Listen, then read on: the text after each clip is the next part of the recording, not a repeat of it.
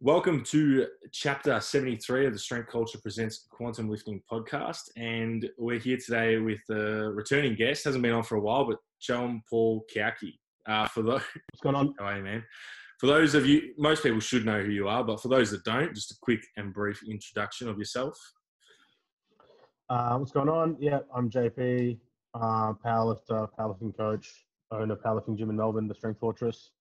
And I like all things lifting. Good friends with Jamie and Charlie for a long time. And it's good to be, I guess, back. You've come on the podcast. It has been a while. You were on early days, like when we were still figuring out what the hell we were doing. Whereas now I think we've upped the quality. Man, you guys are pros. Man, we've upped the quality now. We have. We've done, this is the 73rd episode. So we're only doing one every fortnight. But consistency. It's the same as what we're probably going to talk about today. Consistency of effort over time. Maybe that's the name of the episode. Do you have a name for this episode? Maybe that's it. No, we usually just make it up after. Once we do the episode, we sort of see what we spoke about. But I guess this episode came into fruition when me and you were having a chat the other day on Messenger. And I think this couples really well with that video you just made. And I've actually listed the 10 things that juniors should know about powerlifting, because I actually think there's a lot of things in that video that can correlate to other aspects of life too. So I want to talk about that as well. But we both have started learning new skills, which you're learning Spanish. Plus you learn chess. I would classify chess as a new skill as well. You're a bit more, would you classify yourself as intermediate? In chess, yeah, for sure. Chess, yeah. And so I've started learning guitar, it's nearly coming up on a year. So we were discussing the concept of learning a new skill and how it very much correlates with everything we do as coaches with lifting. The same principles apply of obviously time, effort, overload. It needs to progressively get harder over time. And just consistency. Repetition. Literally your brain is a program. That's how I look at it. I think the more you want to, if you want to learn Spanish, the more you just speak Spanish and fumble your way through it, your brain starts to wire itself to speak Spanish. But how are you going with your Spanish? Buenísimo. Really good. It's funny what you said about us learning new skills, because that's exactly what we're doing the other day. We're having a chat about it. Both you and I guess, are similar in that sense. We have similar ethos when it comes to learning, developing, becoming a better person.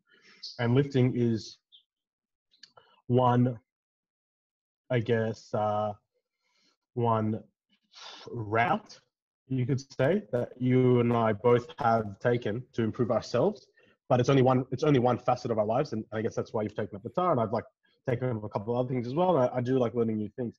And one thing that's really common in language learning, and I'm sure we'll talk about this a little bit more later on, because I've got a lot of thoughts about this kind of stuff, but one thing that is often said in language learning and in the language learning community, by the way, the language learning community is massive. Just like the powerlifting community is a thing, there's a language learning community. Groups of people that just like learning languages, they've learned multiple languages just out of interest. That exists.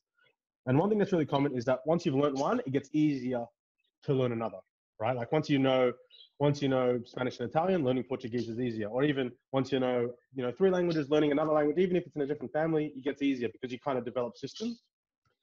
And while that's true in the language learning community, as in once you know Spanish, you can learn another thing, I feel like that's very true amongst all skills, like even skills that are completely different, because once you get good at anything, you know how to get good at things, right? And I think for you and I, we both learned through our time lifting how to apply ourselves, how to tolerate some boredom, because I think tolerating boredom is an important thing you have to learn how to do. Massive. Because sometimes training, sometimes practicing your chords, sometimes rereading the same fucking passage 10 times gets boring.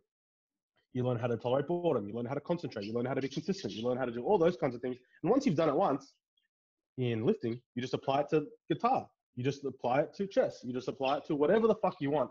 And it's like unlocking a new power. It's like a superpower. It's like, I know how to learn things. And I guess that's why I've started doing that. It's because I'm like, I wonder what other things I can learn or discover. And music's one thing that I haven't done yet, but I'm sure I'll give it a go soon. I definitely recommend diving into music. I want to venture down the language route. I already sort of can speak a fair bit of Greek, but my grammar and my understanding of the language itself is pretty poor. So that's something I'd like to improve on. And then, I've always set the task of learning another language down the track. And I don't think we're ever too old. Like my auntie is, 50s and she's learning Italian. Awesome. So I know there's plenty of time, but music is definitely something that I think, because I would like to learn the piano as well now. Now that I've started learning guitar, and as you said, once you've learned guitar, it'd be a lot easier for me to learn piano now because I've started to learn scales and chord progressions and whatnot, all these basic understandings of music. And I think you could liken it to someone who's done powerlifting is probably going to find it easier to learn Olympic lifting because they understand hip control and how to move and how to squat and how to press a bar over their head. And so they've just got to piece those puzzles together to Olympic lift. So I definitely recommend. What instrument would you play if you had to venture into the music? Piano. Yeah, piano, like keyboard, whatever. That was like at the start of the year when I was trying to decide what I wanted to spend the year doing, because I've been studying Spanish since the start of the year, since January.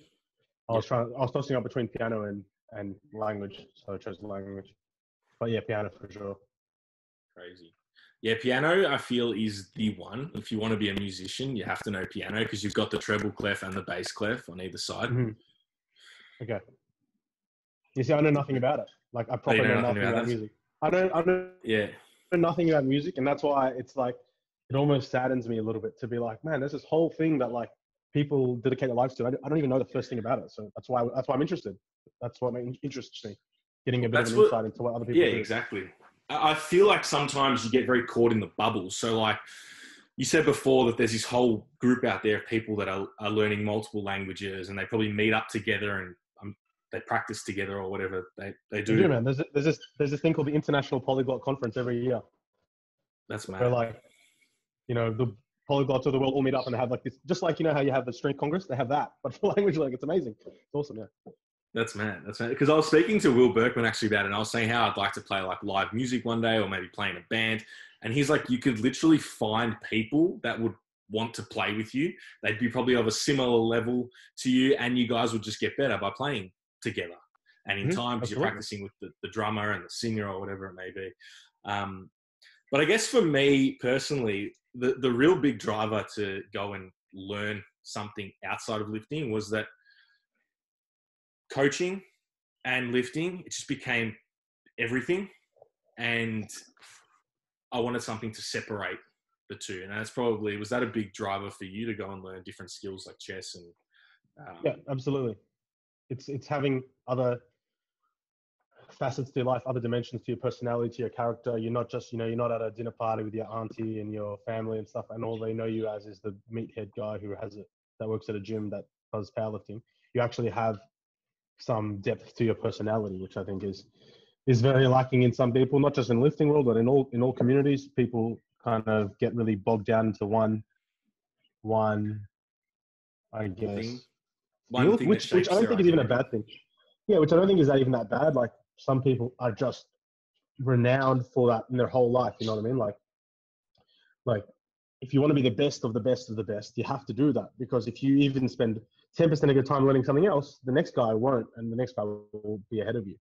But I mean, personally, it's just not something I'm interested in. I'm interested in learning new things. Yeah, having hobbies that are outside of my lifting, outside of my work.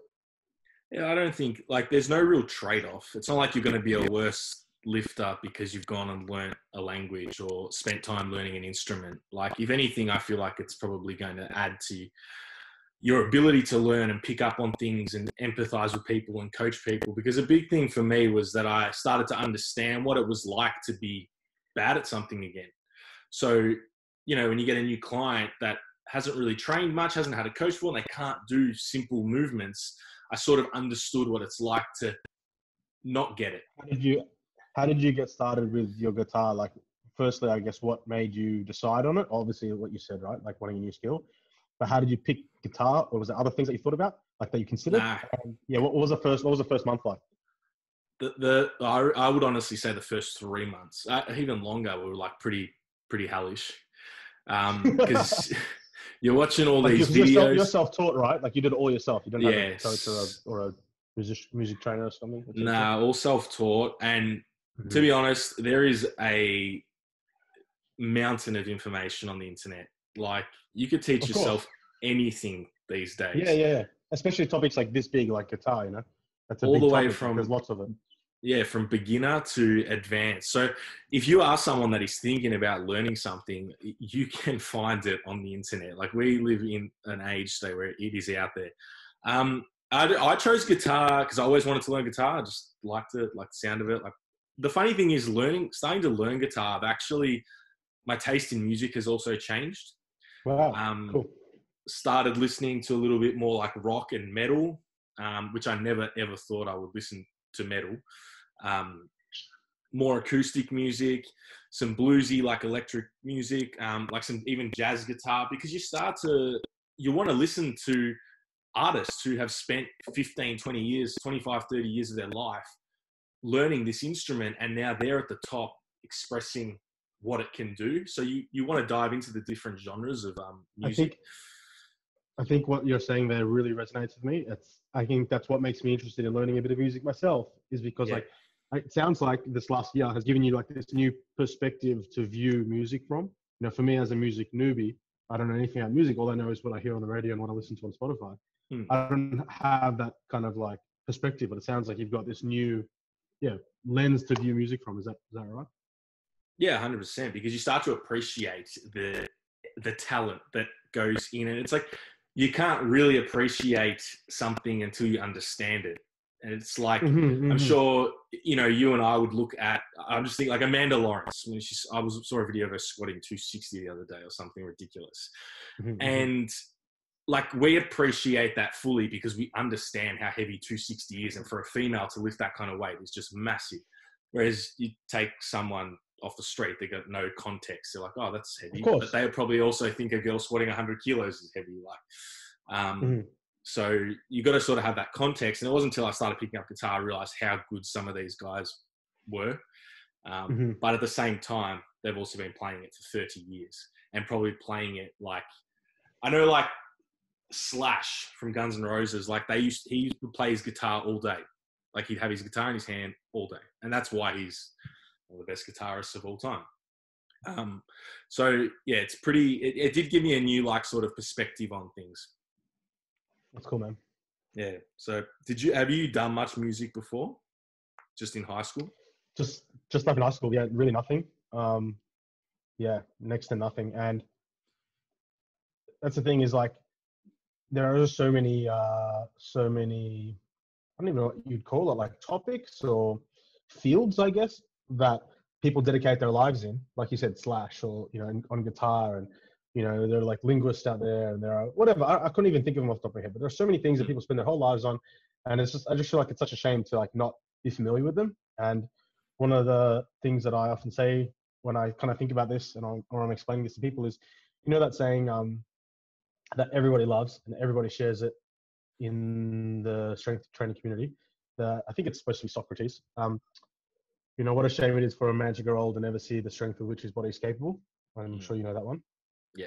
You know, no man has a right to be an amateur in the realm of physical fitness and strength.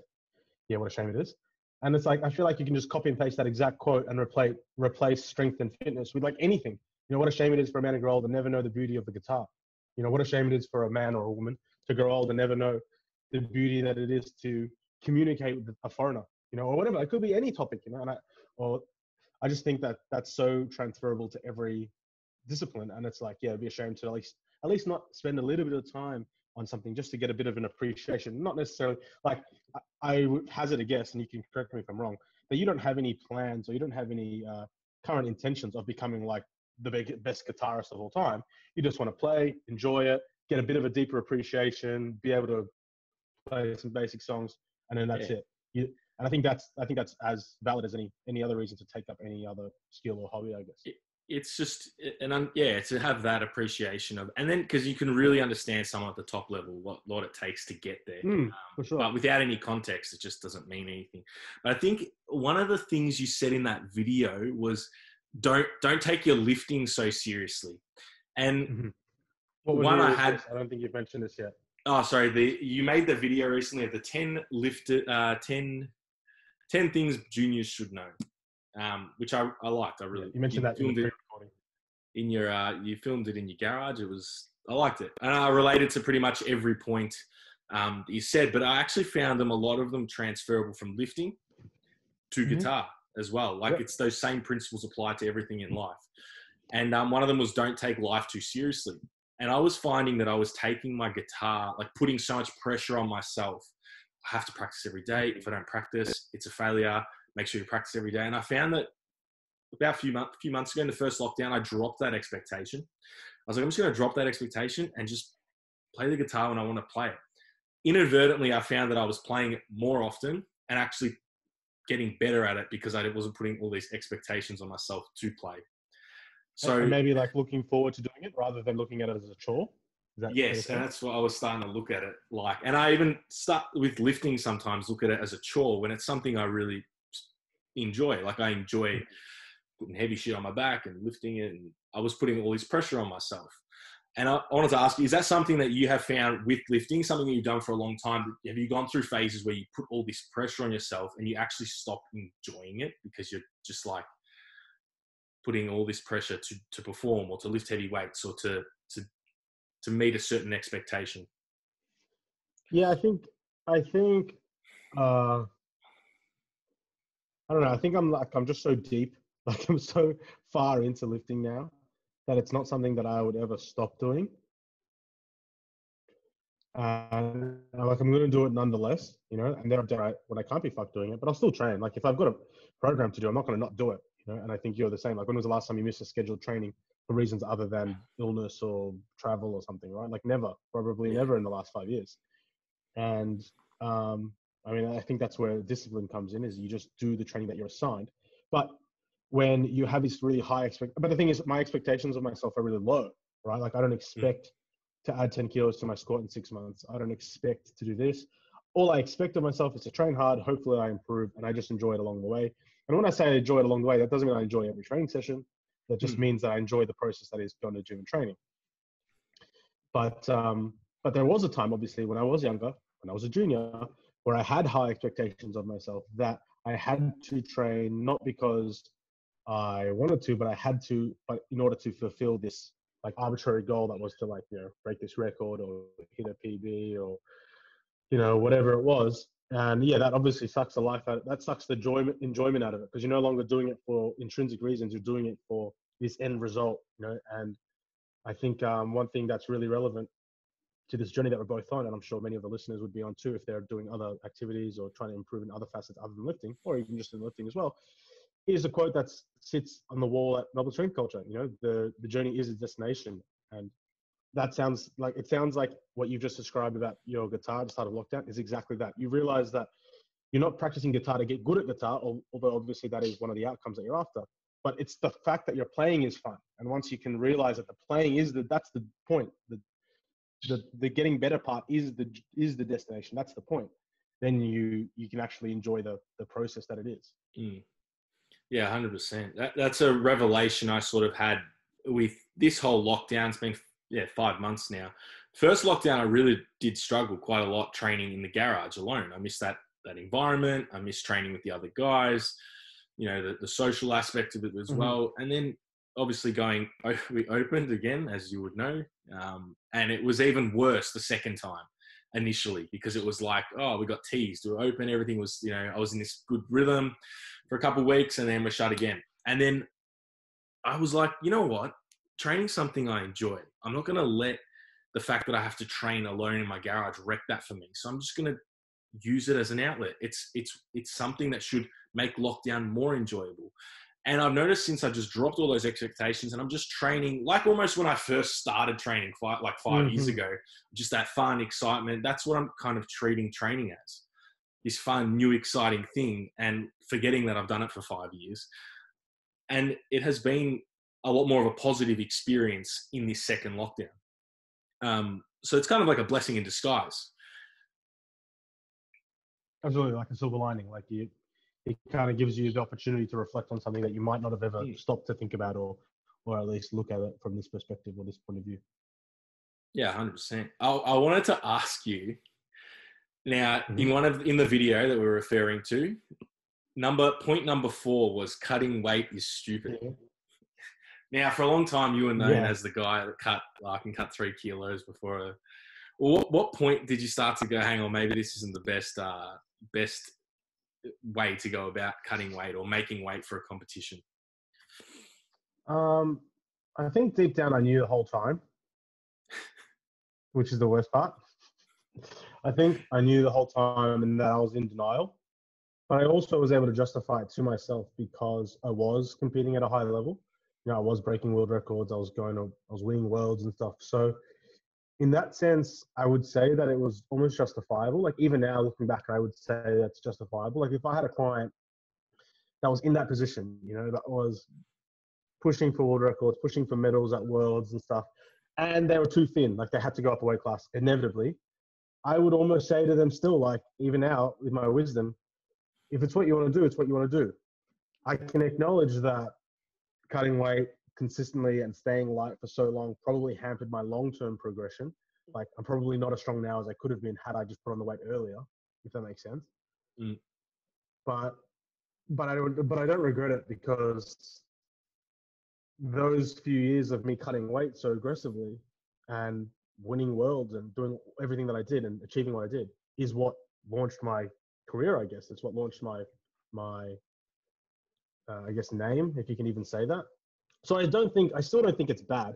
It just depends on the context. You know, like if one of your clients is 74 kilos at 5'11" and they're gunning for a 450 total at their next comp, like in that context, I would just be like, dude, what's the point? Like, I'm sorry, I'm not trying to like be elitist here, but it's like, if you're going to be shooting for a 450 total at 74, there's no point cutting weight in that context, you know? Yeah. But again, if someone's going for records, like, it's funny because at the same time, I also look at records and stuff with a much lower value than I used to. You know, I used to think like records were such a big deal, winning was such a big deal. And as I've matured, I think of them as less valuable. But the fact of the matter is they have value. They have societal value. They have merit. So yeah, I kind of hope that answers your question. I think in summary, I've always known that cutting weight was bad. I think as I've gotten older, I've realized it more. And I've just come to appreciate the context in which I would suggest it or encourage it or at least allow it versus context where I wouldn't. Yeah, well, I definitely think, as you said, you wouldn't take it back because it's made you who you are today. You've learned so much from those experiences. And at the end of the day, you're going to make mistakes early on and you're going to look back 5 years on and go, I wish, I probably should have done that better or I could have done that. But you only know that now with experience. Mm-hmm. And I think one thing you said there was, if you have a client that really wants to do it, like at the end of the day, it's their experience. Like lifting is their experience. And sometimes the best way to teach someone a lesson is for them to cut weight. Let's say sit in the sauna or whatever. Yeah, and they go, fuck, I felt like shit. And you go, cool, you're going to listen to me next time and we're going to do it this way. And they go, all right, I'll listen Absolutely. to you. I was exactly thinking that. Before you even started talking. Yeah, for sure. So, you had to learn through that route. And now you've realized like, I want to ask the record thing. What has made you change? What is your view on records? Because I know you just said you don't have the same appreciation as maybe 5, 6, 7 years ago. What has changed and what is your view on them? I think the value of anything is dependent on the value that you put on it yourself or the value that society puts on that thing, or at least what you perceive society puts, like what values you perceive that society puts on that thing. Okay, so like as an example, like let's say there's like a $3,000 electric guitar that's on sale for $100, right? And you said to me, hey, look, there's that guitar. It's just literally right there for $100. You want to buy it? I'd be like, no. Because even though that's a bargain, to me, it's useless. Like, it's literally useless. Like, it would just collect dust. I'd throw it in the bin after 6 months and like, haven't even touched it, right? So what I'm trying to say here is it's like the value of things isn't related to like what it's actually worth. It's related to what you see it as being valuable to you. And for the longest time, I put like records and medals and winning on this like pedestal that didn't exist. Like, I just made up that pedestal. To me, breaking a record was such a big deal. I remember in my bedroom, I used to have like all the Australian records, Oceania records, world records, juniors and opens, like in a table, like in my bedroom, like posted on the wall. So I'd look at it every day. And I used to think that like seeing that every day would like motivate me. And to be honest, it did motivate me because that's what motivated me back then. But now it's like, I just care so much less about them. Like to me, the value is just less. It's not that records have less value. It's just in my perception of their value is lower.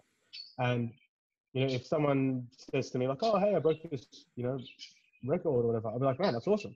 I'm not going to discredit anyone for the achievements that people make.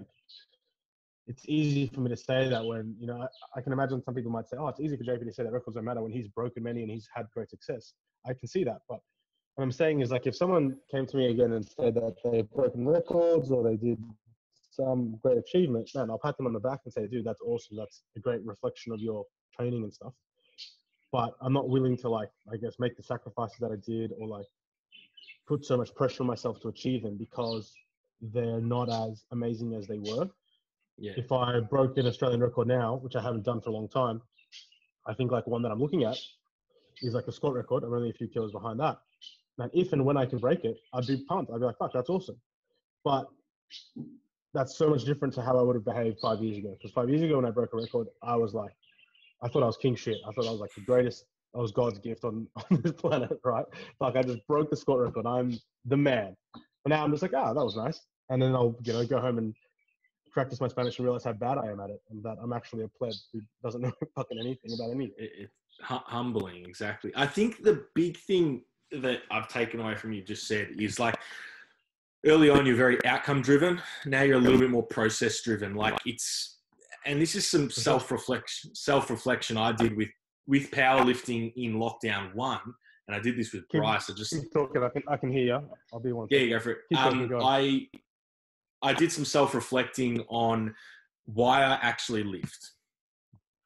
And some of the things was like, well, I enjoy the alone time. I enjoy seeing myself physically get stronger at something. It doesn't matter how strong, but that improvement is there. And I feel like that's the important thing for me anyway. Because, you know, as we said, the records, they're going to get broken again by someone else, or, you know, they're not going to define you forever. You need to be a bit more process driven. And when you are process driven, I feel you're going to get better outcomes anyway.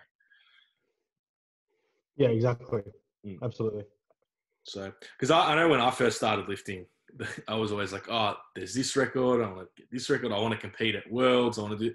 And as I've gotten stronger, like the numbers I'm hitting now, 4 years ago, I would have loved to have been hitting. I don't care as much about those things at all. I just enjoy training because it's something I like to do.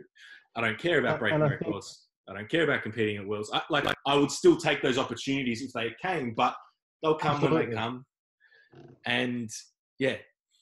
And I think like the important thing there is like we're both kind of saying we've had a similar experience in that we've, I guess, matured as lifters.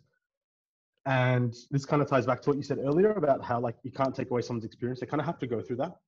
And, you know, when I get like junior clients or people that are new, I guess, dude, records don't matter. Or bro, don't stress about cutting weight. Like you can tell them 100 times, but they kind of have to go through it and what's the word? They have to go through it and they have to experience it themselves because like, you know, theory versus practicality is different. You know, like you can read it out of a book, but you have to go through it yourself. And, you know, like for example, I help manage the Powerlifting Australia Facebook page. So I get notifications and stuff from the PA Facebook page, people sending direct messages to the Facebook page. And a lot of the direct messages come from people that aren't members of PA and they want to start powerlifting. And like such a high percentage of them, this is obviously very subjective and I have no numbers and stats on this, just from my experience. Such a high proportion of these messages are like, hey, I'm interested in starting powerlifting. Where can I find the records? I'm like, why are you thinking about records? You haven't even started yet. But it's just like how people think. Like, and I'm sure a lot of people listening to this will like recognize this or be familiar with this. It's like when you started, you're interested in like knowing the results from comps and like going, okay, can I be competitive? Or like, what are the records? Or am I close to this? And it's like, it's such nonsense, but you can't stop people from doing it because it's human nature to want to be competitive and to want to like measure yourself against others and say, okay, where am I? Am I good? Can I be good? And yeah, a lot of people, I guess, miss the like opportunity to realize, okay, no, this is just a learning thing. And they kind of learn it themselves, right? Like you can tell them, and then 3 years later, they kind of realize and they say it to you. I'm like, no, I told you 3 years ago, but I'm glad you figured it out now that where you rank in a local comp, or if you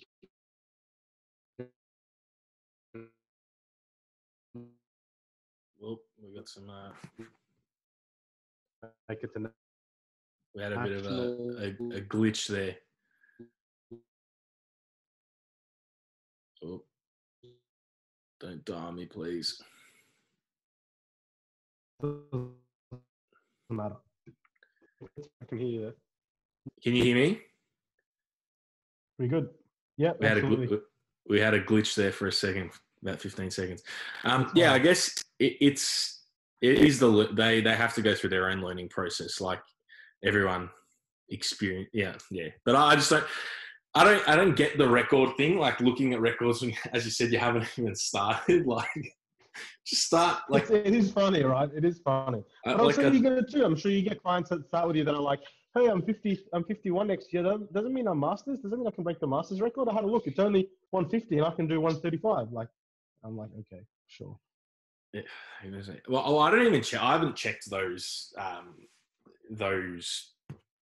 databases. I have clients that check and they're like, "Oh, you're sitting here and here." I'm like, "Oh, crazy! I didn't even know." They're like, "Well, have you checked your new Wilks?" I'm like, "I don't really care." Like, yeah, exactly. It doesn't change anything for me. Like, there's only one friend that I just like to let him know that I've got a higher Wilks than him, but that's an old high school friend. That do you know Mahindu? Have you met Mahindu before? Yeah, of course. Yeah, yeah, so that's just friendly banter. So, but other than that, like, it really doesn't mean anything at all. I have noticed that, like, because we've been riding our push bikes a little bit, and I do like to see what, like, the guys at the top, what their average speeds are and stuff, because again, context. I can look at mine on Strava, how bad I am, and go how, like, I'm averaging 23 kilometers an hour, and these guys are sitting on 45 kilometers an hour for 20 days straight, doing 150 Ks a day. I'm like, that's just crazy. But it's more just that. Your cycling speed is Eliud Kipchoge's running speed. He runs that faster. I actually said that. Yeah, I said that to Bulls. I was like, man, I'm averaging 23 kilometers. I'm like, that's what Kipchoge ran the 2-hour marathon in. I'm like, so the other day I was riding and I was like, Kipchoge would literally be running next to me at the same speed. I'm like, that's amazing. That's actually crazy. Did you watch that Breaking 2 documentary? Oh man, I haven't actually. No, I've been meaning to. Maybe I'll do it this weekend. It was the one where he didn't actually run under 2, but he shaved like 40 seconds off. Because this is what he did with Nike, and he ran like 2 hours, 26 seconds or something, right? Yeah, or something like that. And then he went and did it. It's pretty impressive though. Like, I just think anytime someone says that a human can't do something, they just seem to prove it. It's like, humans won't run the 100 under 10 seconds. They won't run a marathon, and people just keep doing it and beating it. Yeah. It's pretty cool. Yeah, I think this whole topic's, like, what this whole topic is centering around is, learning your skills and all that kind of stuff. It's like, I think that's reflected even in like my social media feeds, what I watch on YouTube, what I use a lot of YouTube, and what I look at on Instagram. Excuse me. I follow a very diverse range of people. I follow people that, like, are just randomly good at stuff, just because I'm so fascinated by human performance, not just physical performance, but just ability, I guess. It's like you said, when you look at the fact that the top cyclists in the world cycle at 45 Ks an hour for 7 hours a day, 20 days straight, you're not doing that and feeling guilty or feeling bad, right? Like, you don't look at that and be like, wow, I'm so terrible, and you go home and cry. It's more just to be like, wow, like, that's amazing. And yeah, because I'm riding my push bike for a bit of fun. It's like, cool, get a bit of aerobic work, which I'm interested to see how that helps my lifting. Plus, it's just nice to be outside, fresh air and stuff. It's easier on the joints than, say, other forms of aerobic work. But then you just then it's like, oh, well, I just want to see what these guys are doing, and it's impressive. Like, it's crazy. Yeah, man. Like, how fast they go up hills. Like, they're going up, these massive hills at the same speed I do flat on. And I'm like, that's just. And these guys are little too, like, they're light, like they're little. Mm-hmm. It's but I think the whole premise of this is just, it's about just enjoying the process of getting better. Doesn't matter what venture you take, is just enjoy getting better. And if anyone's thinking about starting a new task, like, just do it.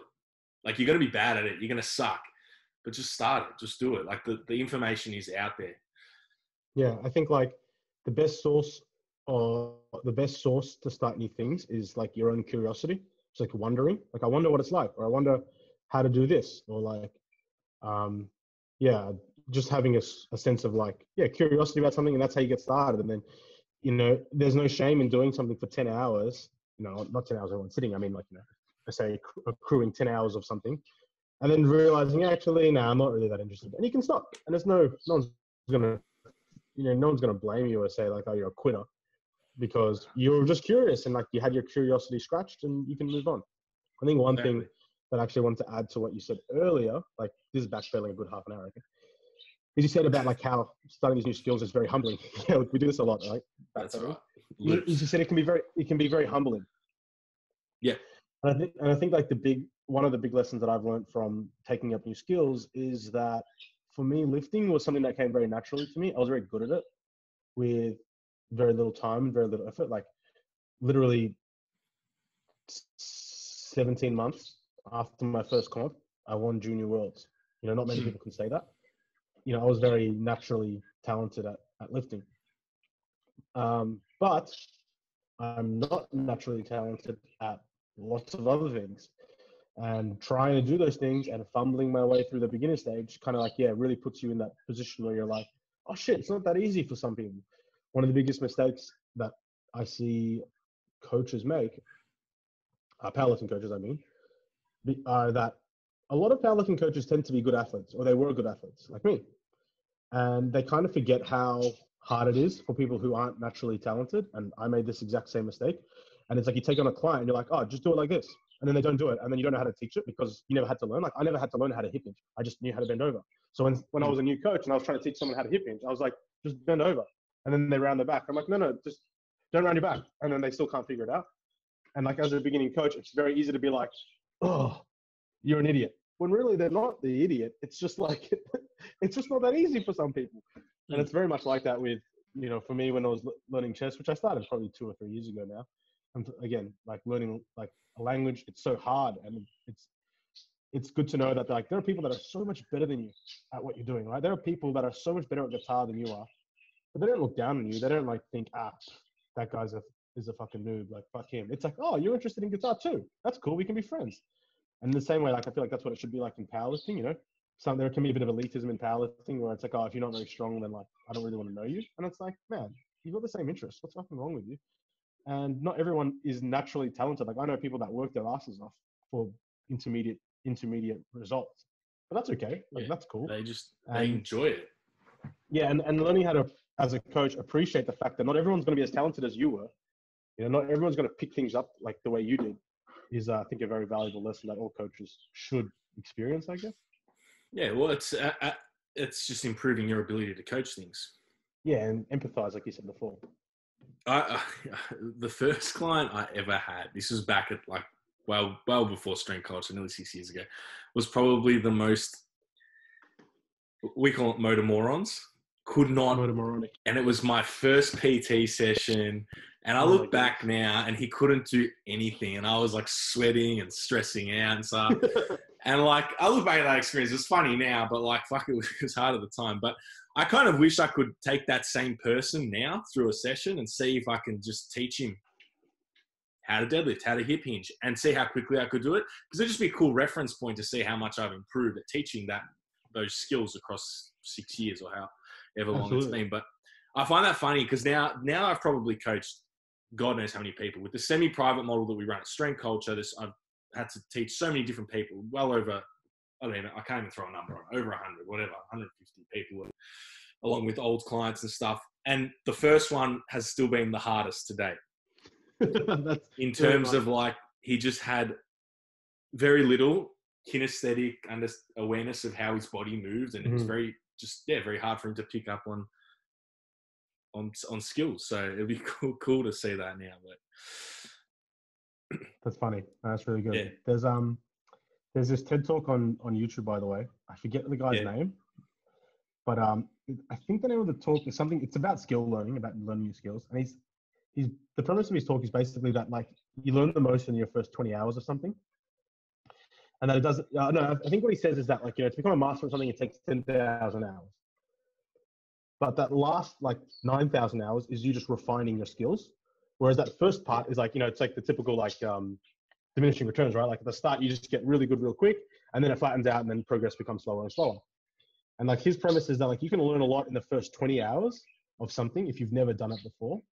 And that's something that really inspired me to take on new things, because it's true. It's like let's use chess as an example, right? If you just know the rules and one of your mates just knows the rules and that's it, if you spent 20 hours like studying and learning, you would never ever lose to your friend ever. Like you would just be so much better than him, because all it took was 20 hours. You know, that's only like a couple of weeks, few weeks of effort, and you'll be like head and shoulders above him.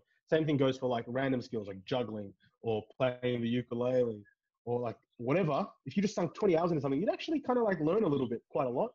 And I think like going back to what we said about how to get started, he's like, just give it a go, because you'll learn so much so quick. And that can be like the motivation to keep going.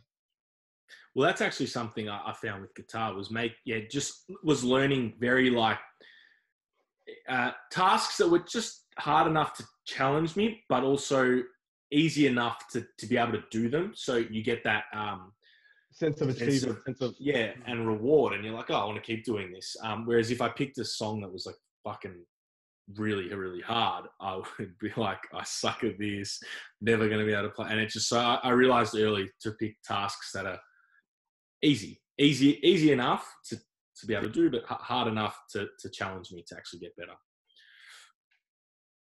Yeah, for sure. I think in language learning, they call it N+1. You work at your level, but a little bit harder than that level, and you'll improve. It's progressive overload, bro. Progressive overload. Milo of Croton. I guess I want to move on to, we'll finish on this talk, but when gyms do finally open again, you've been known the last few years to have probably one of the biggest comps in Australia, Team Champs. Last year was a pretty damn awesome comp. Competed there, and I was had great time. Atmosphere was awesome. Was pumping in that place. I definitely think that's something that powerlifting needs to create that atmosphere. But obviously, if it can't happen this year, what's the plan going forward with that? Is that something that you want? You're asking for a big announcement. Is there meant to be a big announcement? No, but I'm just saying, it's like you're trying to get into like the. You heard it first. No, I was more asking like, what's the plan with that? Is that something that you want to keep pushing every year and make it bigger and better over the next 5-10 years? Yeah, absolutely. Like, I guess just on that topic of like,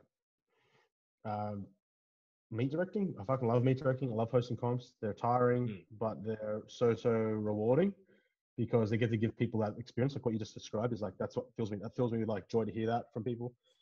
I mean, that's why people compete. You know, that's why people enter comps, is because they want a good experience. And I feel like I've had enough experience myself as an athlete, and done enough comps to know what that's like. So definitely want to keep growing it. Obviously, every day that goes past, the chances of Team Champs happening this year just become less and less, pretty much to the point of zero now. Although I haven't said anything, because I guess there hasn't been like a definitive thing to push it over the edge, but it's very much there now. We probably don't need a definitive thing to tell us. Well, yeah, exactly. It's pretty... Exactly right. I mean, we never really announced it was even going to happen, It's never like I was like, oh, Team Champs is at this date, and then had to cancel it. It's like I'm not even cancelling anything, right? But I didn't have plans. Like I had a logo drawn up. I had orders placed, like for things. Like I was already rolling. Even like in May when we had lockdown, I was like, oh, we'll be right by December. Wrong.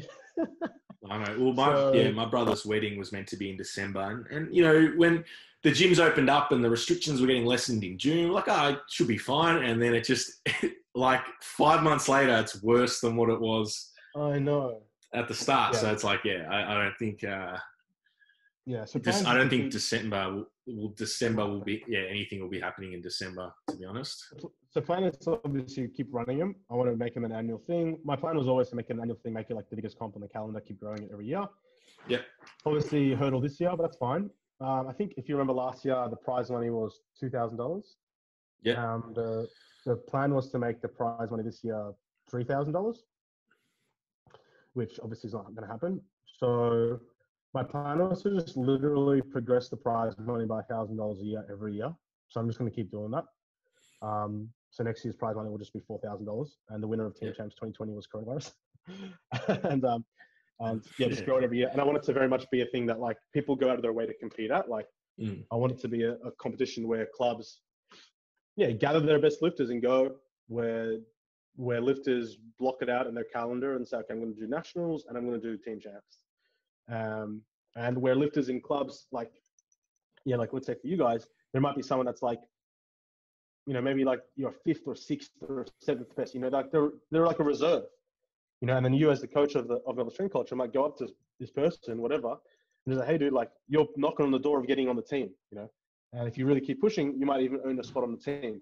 And then this year they don't make it. You go, well, that's all right. Next year you might make the team for us.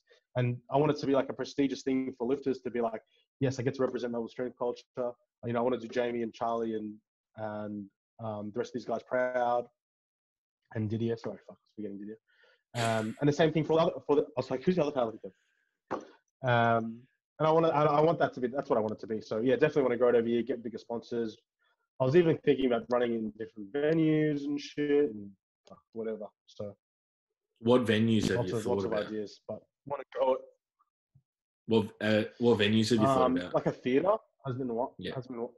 Like a theater would be good, or like an empty hall. Probably like my biggest consideration, honestly, has been an outdoor venue. So like I like a park or something similar where they have a stage. Some parks already have a stage there for like like what do you call it? Like Carols by Candlelight type of thing. And they've got like a preset stage on a park, something like that. But that would be like really expensive because you got to shift everything. You need to have audio visual there, and you need to have a crew to pack down straight away because you can't leave everything overnight. And that's usually like that night we go out for a drink and that. So lots of ideas, but I'm a very ambitious person, as you know. So there's no reason why that won't continue to happen, grow it and shit. So I really wanted to run it this year because I feel like everyone needed it. Like I felt like everyone needed a big comp because it's like, well, fuck, nothing's been.